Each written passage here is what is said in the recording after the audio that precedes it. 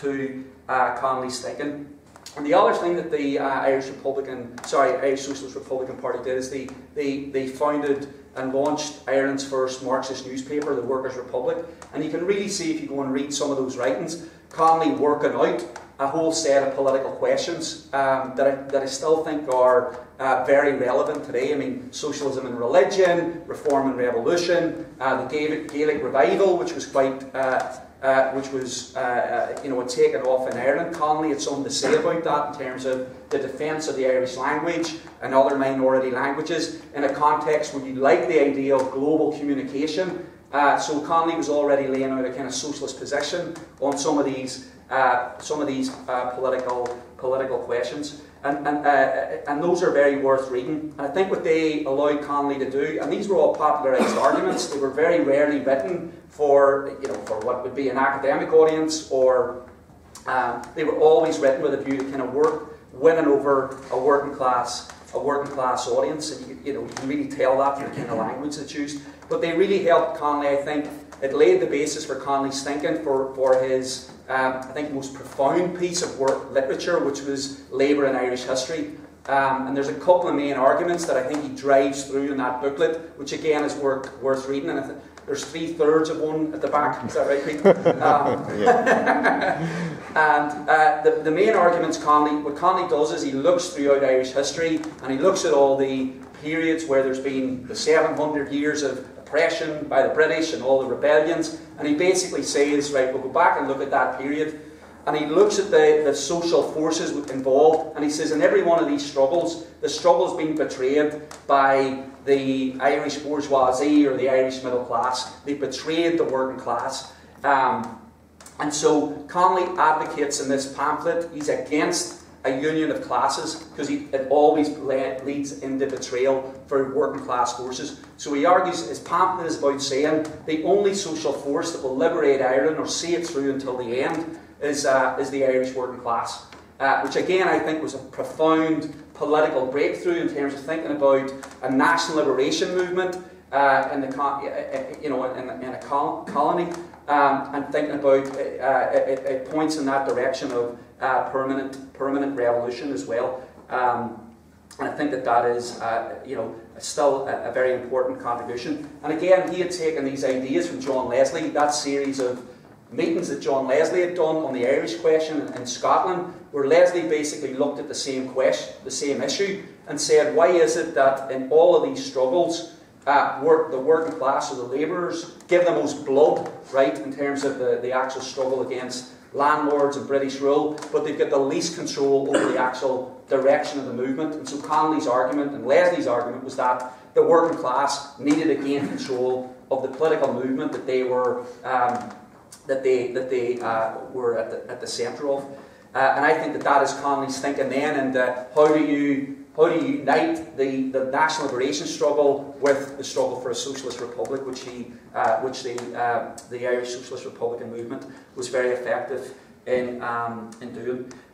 So the Irish Socialist Republican Party got into a lot of difficulties. I think a lot of it had to do with poverty, and also to do with the prospects for building a mass working class organisation in the Ireland at the time. And Connolly ends up going to the United States. And there's another thing about Connolly that I think is very, very important. Connolly's ideas definitely changed. Each time he had to grapple with a different set of political realities,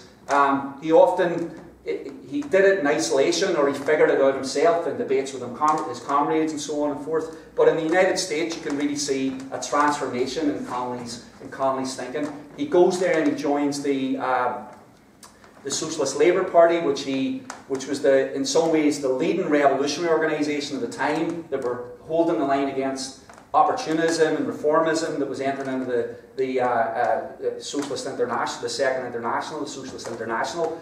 But he ends up having a falling out, basically arguing that they're sectarian and they're abstaining from real life working class struggles. And there was a whole debate about how they understand wages and profit, but the core of that debate was about, are we going to involve ourselves in trade union work and building and supporting rank and file working class struggles, And Connolly came on the side of it of saying, we have to, as socialists, we have to prioritise and be involved in these struggles. And so he joins up with the Industrial Workers of the World, the Wobblies, were founded in 1905.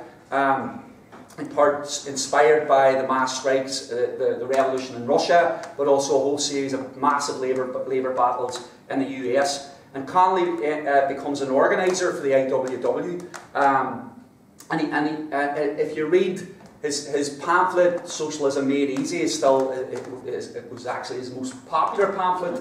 And I think you can get a sense from that of his commitment, some of the things that he wrote about. Again, this is just, for people who actually reading some of the things out that Connolly thought about socialism. I didn't get to do it, but some of them are very, very optimistic and are almost awkward to read because they're so optimistic. This is Connolly writing in 1898, right? And this is awkward I think, for people who come from a Republican tradition or a nationalist tradition and think Connolly was all about liberating Ireland. He writes, writing in the Workers' Republic in 1898, socialism represents the dominant and conquering force of our age, the hope of the worker, the terror of the oppressor, the light of the future, workers of Ireland, salute that light. And his writings are all about that kind of stuff. There's another writing, again from 1898. The day will come, perhaps like a bolt from the blue, when the kings, kaisers, queens and czars and capitalists who now oppress humanity will be hurled from their place and their power, and the emancipated workers of the earth will found a new society. I think that this is Connolly's core from when he joins the socialist movement in Scotland in 1899 right through until 1916. I don't think that core ever fundamentally changed. And so when he's writing Socialism Made Easy, this is a pamphlet that was very popular, sold in workplaces in the US, in Ireland, across Britain and Australia. And one of the things he writes about again is he asks the question and then he responds to it as a socialist. That's how the pamphlet works. He's asked, would you confiscate property of capitalism? And he says, we would certainly confiscate the property of the capitalist class, but we do not propose to rob anyone. On the contrary, we propose to establish honesty once and forever as the basis for our social relations. So that's Connolly's socialism in 1910, because that's when 1908, 1910, when Socialism Made Easy is published. And in that pamphlet as well, if you read it through, because it's quite long, you can see Connolly trying to figure out the relationship between party and mass working class struggle, right? Because some people say that he never really worked it out. I think if you look at that, he actually comes to a pretty clear understanding of what kind of party needs to be built, because he argues with people in the IWW who are rejecting politics altogether in disgust at reformism and opportunism. He argues against that wing who say we don't need political parties at all, we should just focus on building the one big union. And Connolly's argument is that he agrees with the idea of industrial unionism, building one big union, but he says that the party that does get built needs to be animated by those working class struggles and can't be a sect. It has to rise up and be based on the working class struggles, which I think was a change from even his IRSP days, which was quite propagandistic. They reported on working class struggles, but they didn't really see workplace organisation and rank and file activism as the heart and soul of a working class movement that would lay the basis for workers having the confidence to seize control of their workplaces. And this is the conclusion that Connolly reaches through his time in America. That idea of the one big union is about workers actually seizing control over the economy, and that lays the basis then for workers' control and so on. So those years in the US, Connolly goes through that kind of change in the way he thinks. When he comes back to Ireland in 1910, he is immediately out building the Socialist Party of Ireland, writing for it, arguing that big changes are about to happen in Ireland, and the revolutionary left, or the socialist left, has to now get prepared. He was also able to join the Irish Transport and General Workers Union, which had been founded by Larkin after a series of battles, which was growing quite quickly across Ireland. And Connolly ends up being their Belfast organiser, and that's where he comes face to face really with the sectarianism in the north. And I think his argument about, he said, look, we have to build a bridge to Protestant workers, but we can't do it by temporising in the face of the Orange ascendancy. So we have to try and win them on a class basis, but we also have to challenge bigotry and anti-Irishness, and we have to challenge the idea that the union is a good thing. And because there was socialists at the time that tried to avoid taking up that question on the basis that it will just re-divide people. Connolly was adamant about, and it didn't bother him that he became unpopular for making that political argument. So just to kind of finish off right now, I want to move into his thinking, I think, about 1916, because again, the argument is that he abandoned socialism for nationalism, and I don't think that it was true. I think he was faced with a series of things that you couldn't imagine.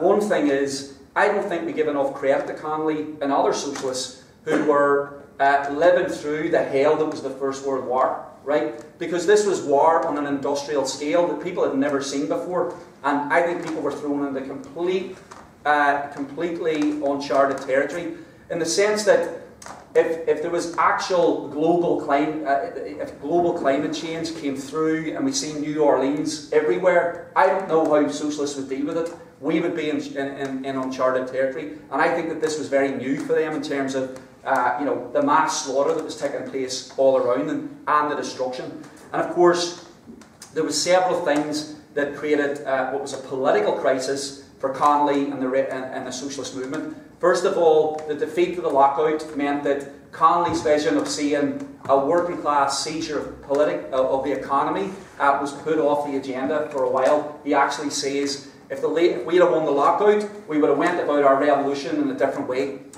So that's one thing, the defeat of the lockout. It didn't destroy the Transport Workers Union, but it definitely set it back. The second thing was Connolly was quite optimistic about Home Rule becoming a reality, and he believed that it would change the political debates in Ireland because because employers wouldn't be able to hide behind green and orange that would then divide workers over on sectarian lines. He thought it would be much more straightforward, where orange and green employers would be united in running Ireland, and then Labour and Socialists could operate in opposition to that. That didn't materialise, and what ended up happening was partition, which Connolly said would produce, and I think that he was absolutely right about this, a carnival of reaction both sides of the border, two reactionary states, an orange one in the north and a green one in the south, that would have a devastating impact on the capacity of the labour movement to fight, because it would divide the working class.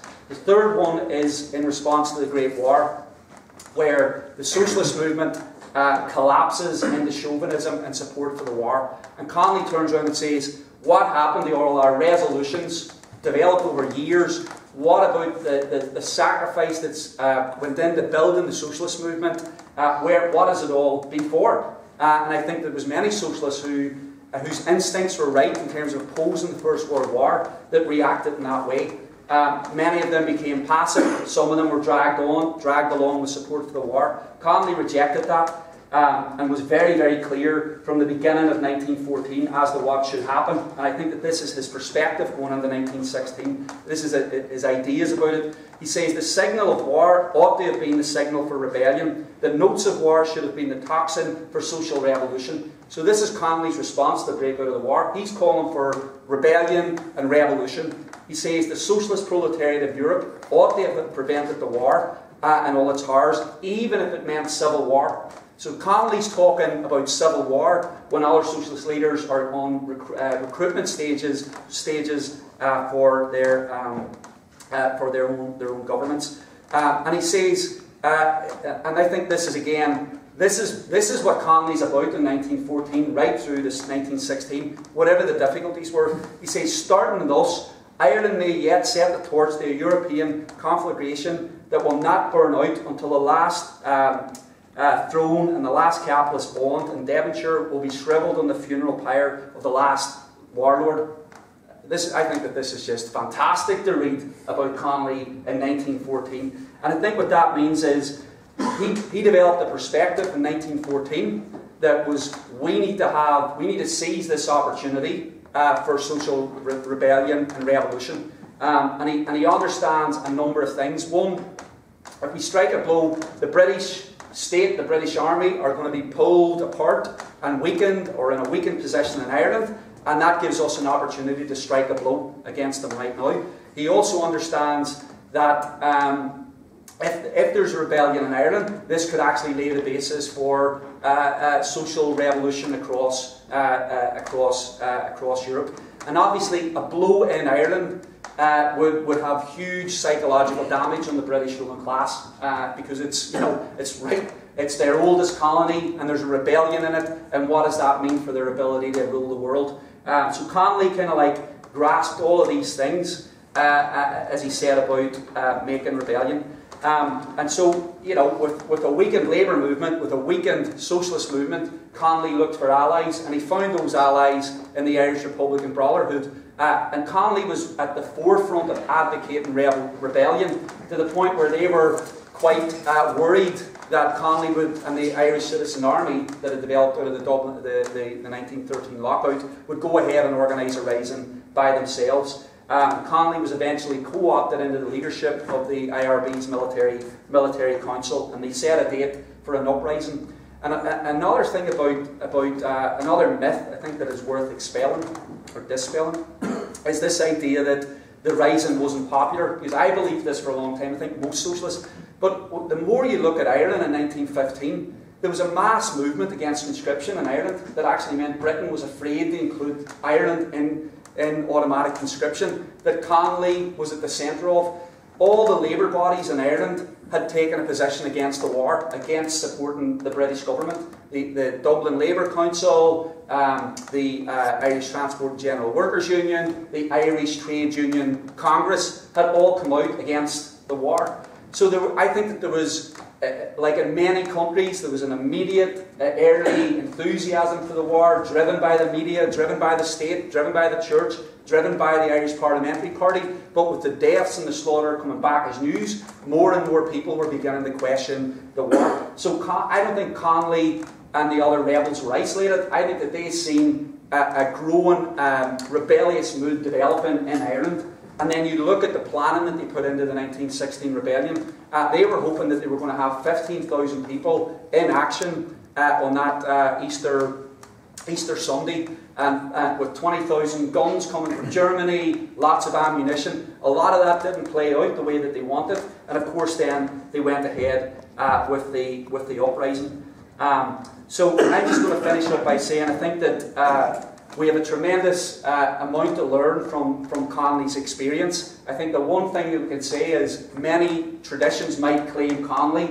I think if you are someone who believes in revolution and overthrowing the social order, Connolly is someone that we can celebrate and learn a lot from. I'll stop there.